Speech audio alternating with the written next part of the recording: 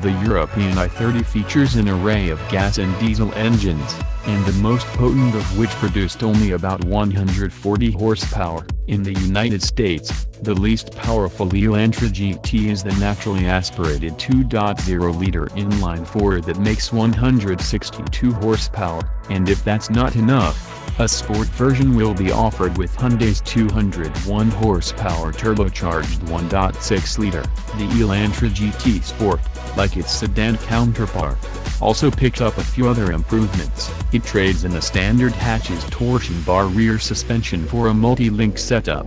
It also moves up to 18-inch alloy wheels, instead of the standard 17-inch alloys, and larger front and rear disc brakes. The interior gets some sportier accoutrements, too. All Elantra GTs will be available with a number of premium options, including leather, dual-zone climate control, cruise control with start and stop functionality, automatic emergency braking, and lane keeping assist. You'll also be able to use Hyundai's Blue Link Alexa feature. Interested buyers will be able to check out an Elantra GT at dealer lots this summer, but Hyundai has not yet released pricing.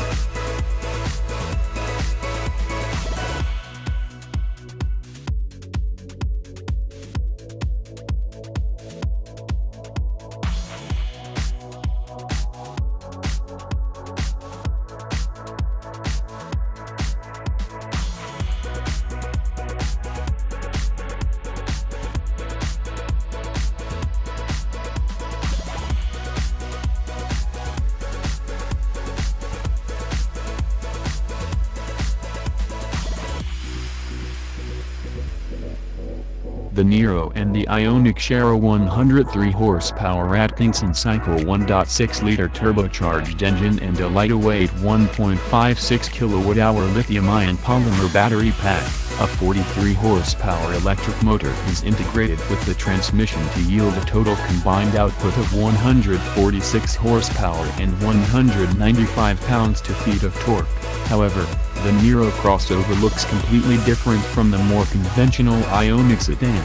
The Ioniq does look like a Korean take on the Prius, so it will be interesting to see which fares better in the US market.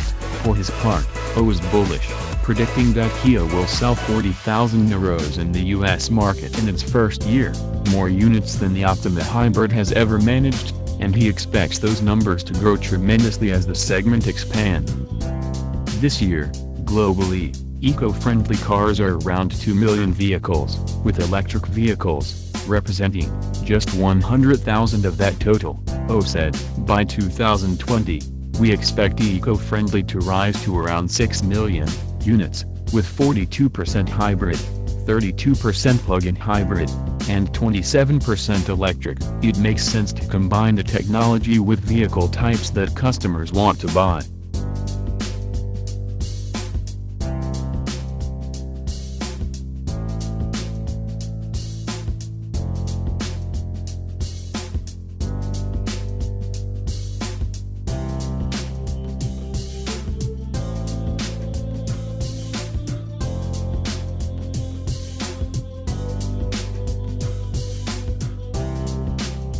The SQ7 fits Audi's subtle S-line design portfolio by making use of a lower stance while retaining most of the standard body panels. A stock set of 20-inch wheels, optional 22-inch sets are available, and a new exhaust system are the only notable differences to be seen on this high-output variant, and it's pretty much the same story with the interior. The most important addition to the SQ7 is, of course, the new engine, which manages to churn out 320 kilowatts and 900 Nm of torque from its 4.0-liter twin-turbo V8 configuration.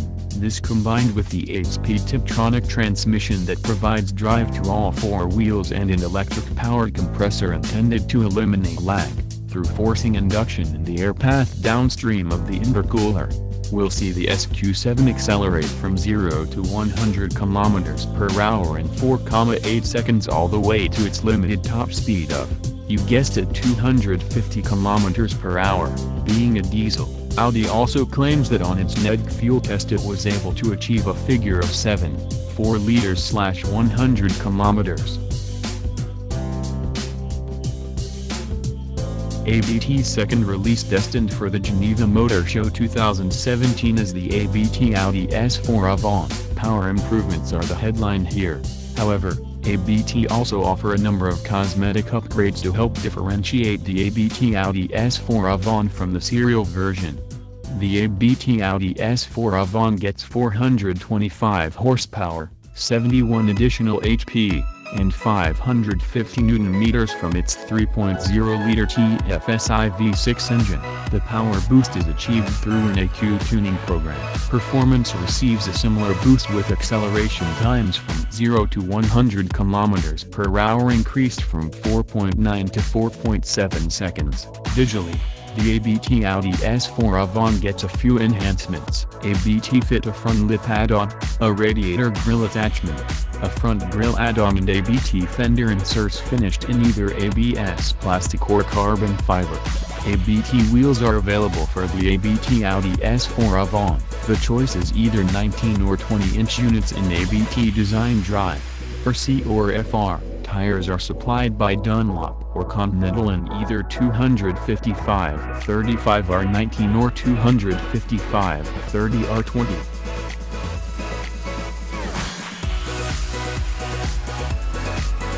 Like before, the GTS family is positioned above the S and below the 911 GT3 and 911 Turbo. This very subtle segmentation with 19 different variants gives the potential Porsche 911 Carrera buyer no shortage of choices. You want the 911 Carrera? Great, but which one? As you'd expect, the GTS models have the body of the Carrera 4 and 4S, which is why they are wider than the regular Carrera and Carrera S. Moreover, the GTS has a more classic look, featuring 20-inch black alloy rims with center caps as well as darkened taillights. The all-wheel drive versions can be distinguished from the rear-wheel drivers by the number 4 on the rear shield or by the color of the strip that connects the lights. Dark for RWD, light for AWD. The 3.0-liter flat-six engine gets bigger turbochargers, with increased pressure that helps the GTS generate 450 horsepower, 30 more horsepower than the current Carrera S.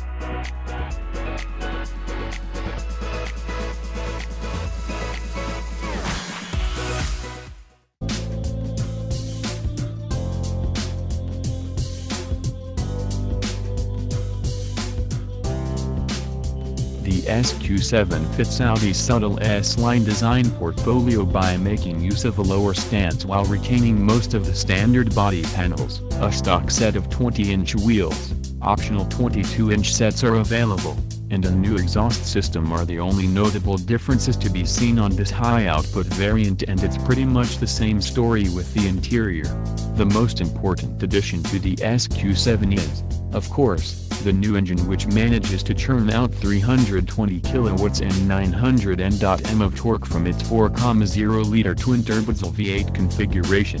This combined with the 8-speed Tiptronic transmission that provides drive to all four wheels and an electric-powered compressor intended to eliminate lag, through forcing induction in the air path downstream of the intercooler, will see the SQ7 accelerate from 0 to 100 km/h in 4.8 seconds all the way to its limited top speed of, you guessed it, 250 km/h. Being a diesel, Audi also claims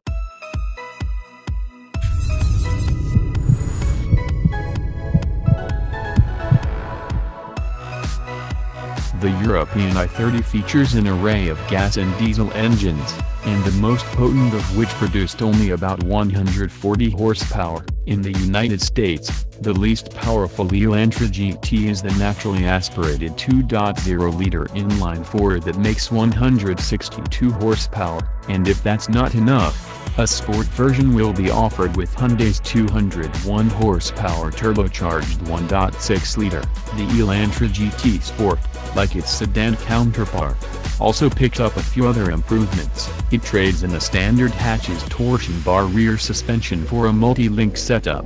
It also moves up to 18-inch alloy wheels, instead of the standard 17-inch alloys. and larger front and rear disc brakes. The interior gets some sportier accoutrements, too. All Elantra GTs will be available with a number of premium options, including leather, dual-zone climate control, cruise control with start and stop functionality, automatic emergency braking. Claims that on its neg fuel test it was able to achieve a figure of 7.4 liters/100 kilometers.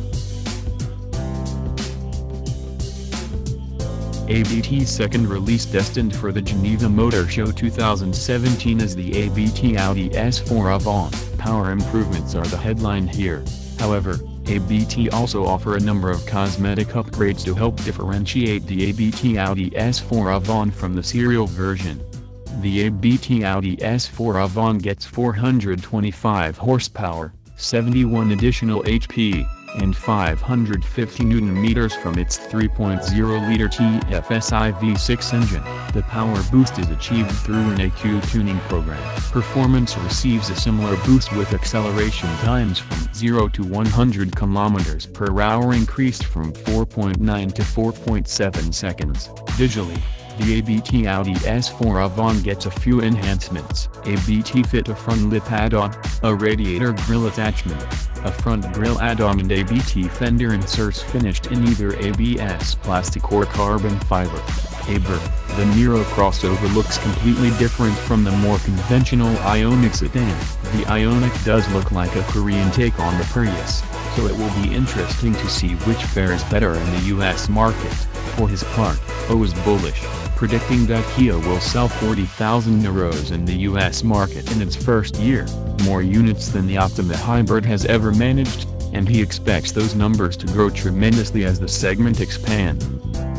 This year, globally, eco-friendly cars are around 2 million vehicles, with electric vehicles representing just 100,000 of that total. O said, by 2020, we expect eco-friendly to rise to around 6 million units, with 42% hybrid, 32% plug-in hybrid, and 27% electric. It makes sense to combine the technology with vehicle types that customers want to buy.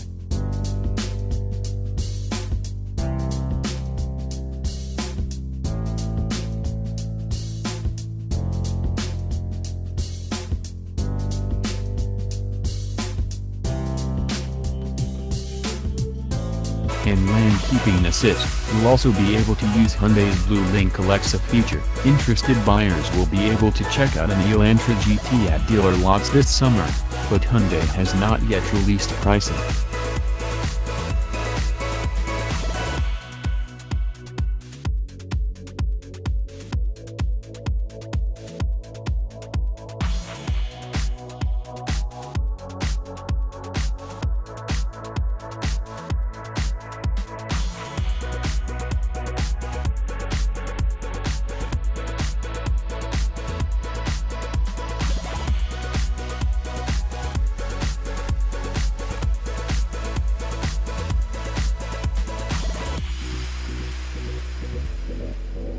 The Niro and the Ioniq share a 103 horsepower Atkinson cycle 1.6-liter turbocharged engine and a lightweight 1.56 kWh lithium-ion polymer battery pack.